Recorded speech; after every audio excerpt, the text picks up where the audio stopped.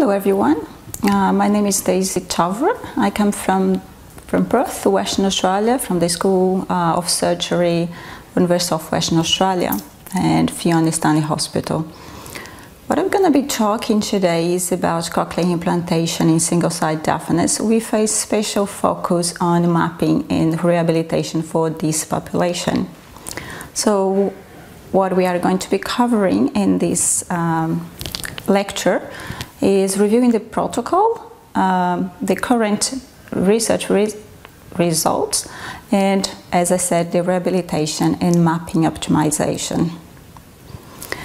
So let's go back to history, so how everything is started with cochlear implant in single-side deafness. If we go back, we are celebrating in 2018 15 years of the use of cochlear implant in single-side deafness. But everything is started as actually a tinnitus treatment, not a hearing treatment. And the first publication by the Belgian group was very positive, showing the results of cochlear implant in the tinnitus treatment in single-side deafness.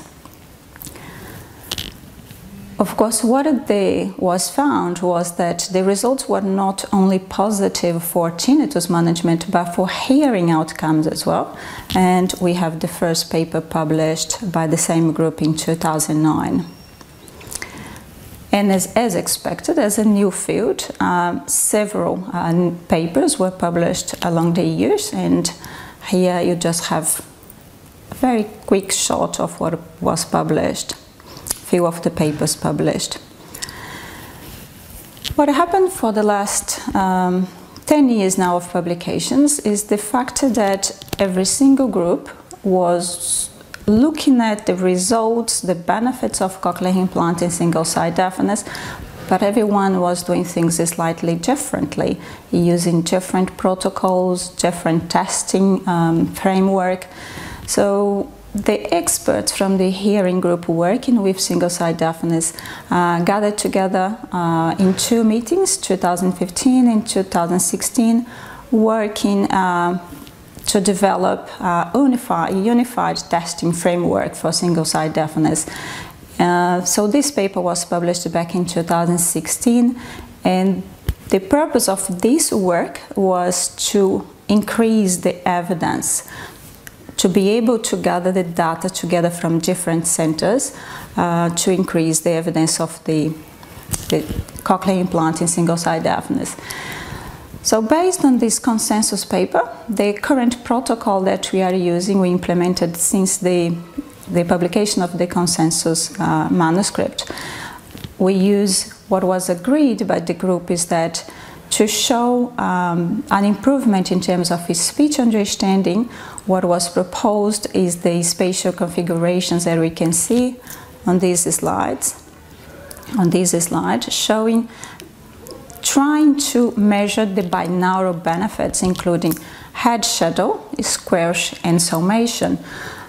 If we are implanting patients with single-side deafness, what we are trying to achieve is binaural hearing, so it's just fair that we try to measure binaural hearing. One of the main issues that patients with single-side deafness report is the lack of ability to localize where the sound is coming from. So it was also agreed by the group that sound localization should be part of the assessment and evaluation protocol.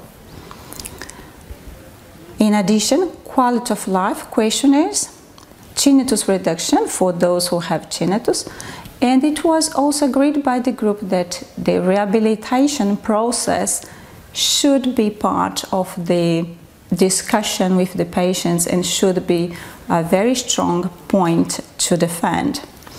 So on this slide, what I'm showing is the long-term results in terms of speech understanding and noise in three different spatial configurations. So in this left here, where you are seeing the results of CI off, CI on in the signal and noise coming from front. So the results are represented in dB signal to noise ratio, which means that lower the number, the better the result.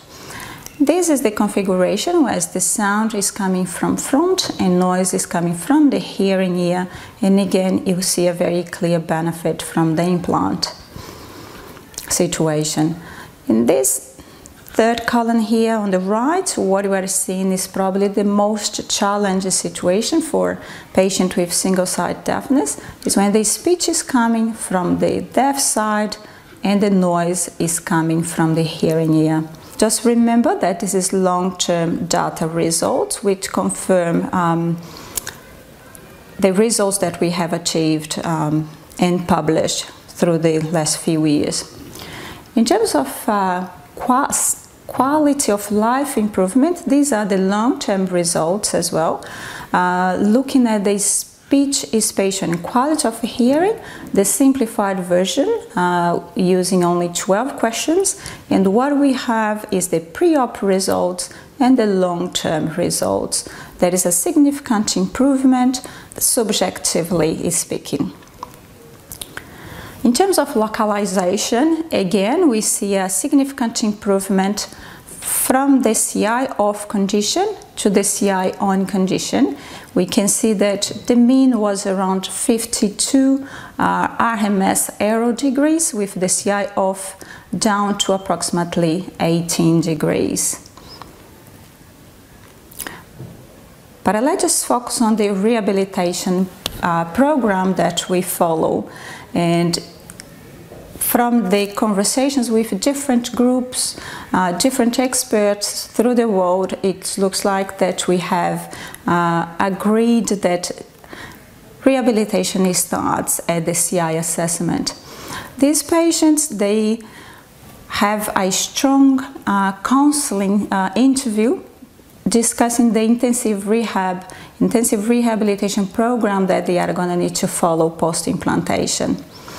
Another topic that we take very seriously in our center is that expectations and the understanding that the sound coming from the implant side will be different to the normal hearing ear to such extent and for a certain period.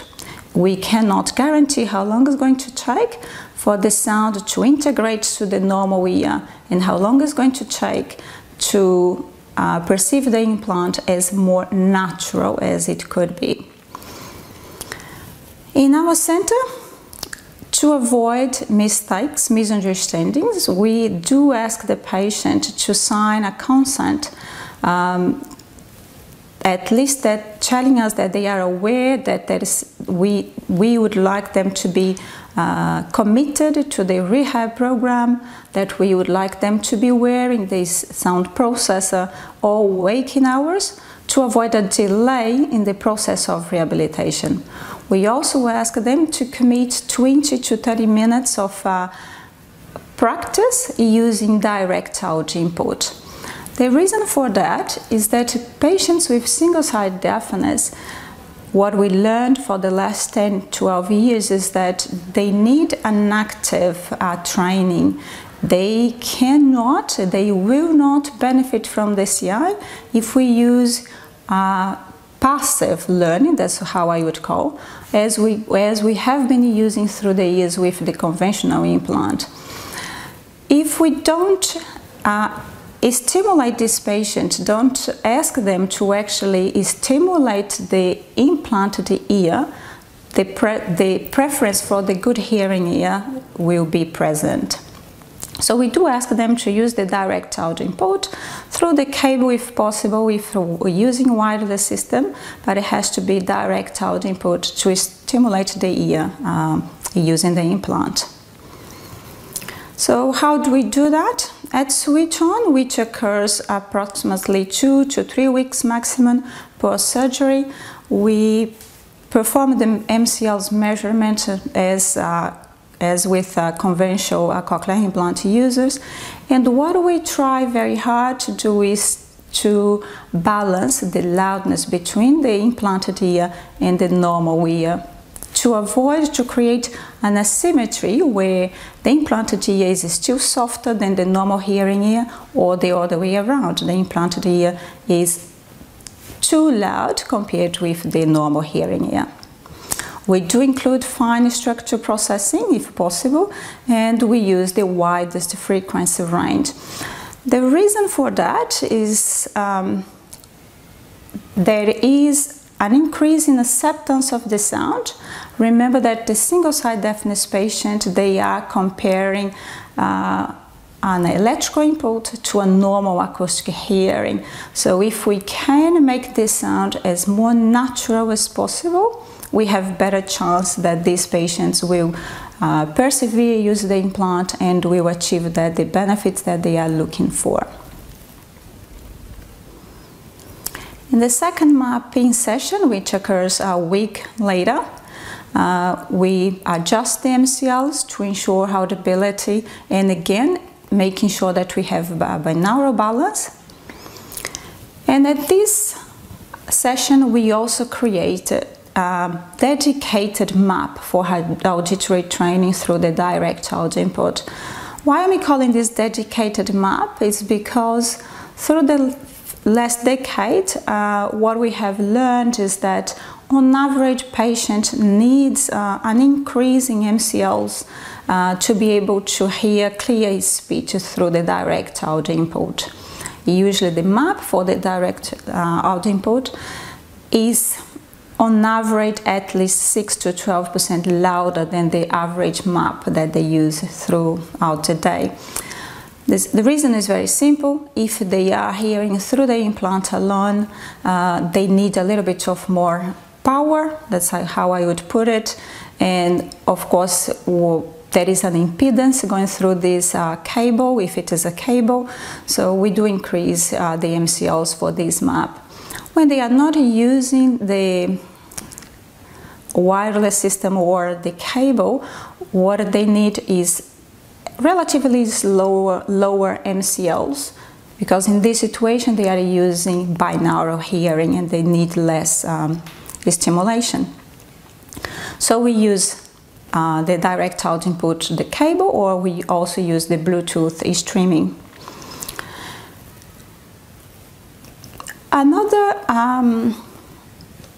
Another way that we use to keep the patient engaged is actually asking them to keep a log, a diary, actually recording the hearing activities that they are doing, and actually trying to identify the sounds that they cannot hear well, or they cannot hear at all, or they find that the sound is confusing or unclear.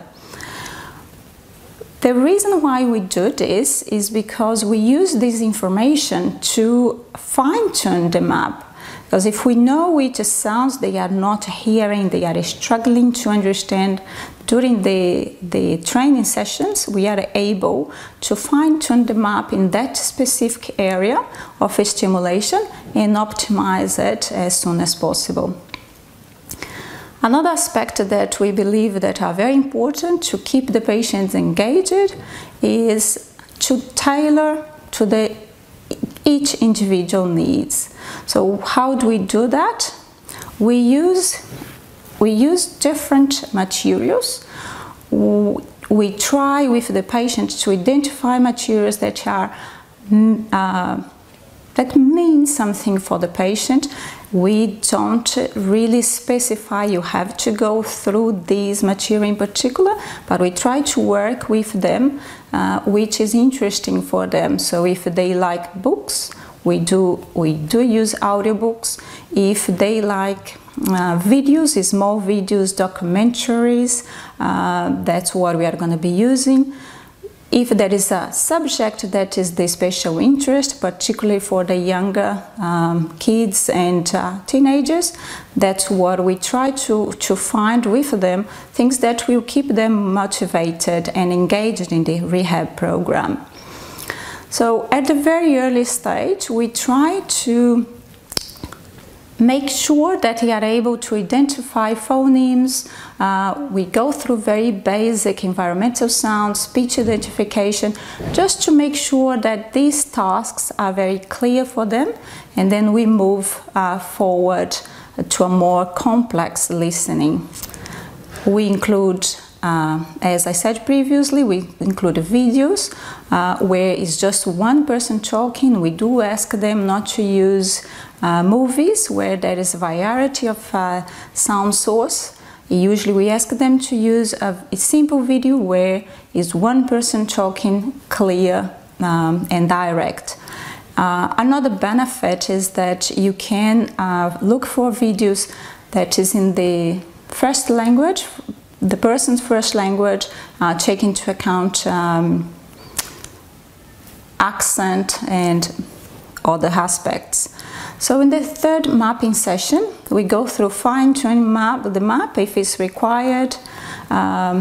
We make sure that the patient has understand the use of the direct audio input, that the patient is able to access all the online exercise, the rehab software, if everything is going well for them. In the 4th week post-activation, which is around 6 weeks month, 6 weeks post-activation, we perform an optimization of the map. We have learned through the years that with the single-side deafness, if we are able to provide a good outcome at very early on, we are in better position to keep these patients engaged in using the sound processor. Because they are not totally deaf, they have different expectations. If they take too long to obtain the results that they are looking for, we believe that they tend to give up the sound processor sooner, let's put it this way. So in our center, what we decided is to make sure that these patients actually can see the benefit of the implant at very early on and get used to the sound processor very early on. So what we have been using for the last 3 to 4 years, using the cortical auditory responses to measure what the patient is detecting with the sound processor, and we use it as a tool to fine-tune the sound processor. So that's the setup that we use. We use a system that's a 2-channel, very simple, that's available to the clinics, and we use the 4 speech tokens to give us an idea which area of the speech spectrum the patient is hearing or is not hearing. So we present the 4 speech tokens, the M, T, G and S. So if there is any of these sounds that the patient cannot hear or the cortical auditory response is not clear to us, we fine-tune the map in that specific region. So it's just an extra tool to make sure that actually we are able to optimize this implant, ensure that the patient is hearing the whole speech spectrum at a very early stage. So we perform these measures, as I said before, at 4 weeks post-switch on.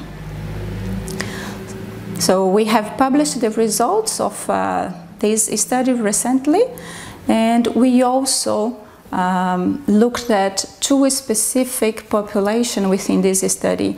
Is the question that several people around the world have made: is deafness duration an issue for single-side deafness as it can be for conventional bilateral deafness? So what we found within our group is that we could measure the cortical auditory responses in patients with up to 40 years of deafness duration. So these patients, they are full-time wearers, they have long-term experience with CI, so we cannot say how long it would take for them to get these nice cortical responses, but we can say that at this stage, after chronic stimulation, we have a nice cortical response for them. They are full-time wearers, which means that they are very well adjusted to the implant, and all the objective measures in terms of speech, understanding and localization are also confirming the results. So also using the cortical responses, we looked at the early onset of deafness. That is a cohort that we agree that we still don't have enough data to say that this population should receive a cochlear implant, but it's increasing the number of patients who come looking for a treatment and they have lost their hearing at a very early age. So we confirmed that the duration of deafness was not a parameter that we could use to say that these patients are not candidates for a cochlear implantation. But what about those who actually are adults looking for a treatment but they lost the hearing at a very early age? So we have recently published this in the new report, and these are some of the results that we use the cortical again to confirm if these patients could detect the sound well. So that's an example of a patient that lost the hearing at the age of 6, and this is the cortical response. Again, localization and speech understanding was performed, and we confirmed that that is a good outcome. That's another young adult who lost their hearing again at the age of approximately 6, and this is the cortical response for this person. Going back to the rehabilitation, that is the setup that we use. So we use in the clinic, if the patient doesn't have the availability of material or hardware or software at home, we invite them to come to our clinic, and this is the setup that we use. So you can see that we use a laptop or iPad to access online materials, and we have the ability, if we are working with children, we have the ability to split the signal and listen to the same sound that the patient is hearing. I find this quite useful when the patient is telling me that the sounds that they cannot hear, I can see by myself which are the mistakes that they are doing, which phonemes they are mixing up with each other. This gives me information which electrode or electrode band that I would need to be fine-tuning for better outcome. So as I said before, we use several online materials, but we also use recorded voice of a family member. How do we do that? Very simple. We ask a family member to read a page of a book for us, for example, and we record it using telephone or iPad or whatever is available.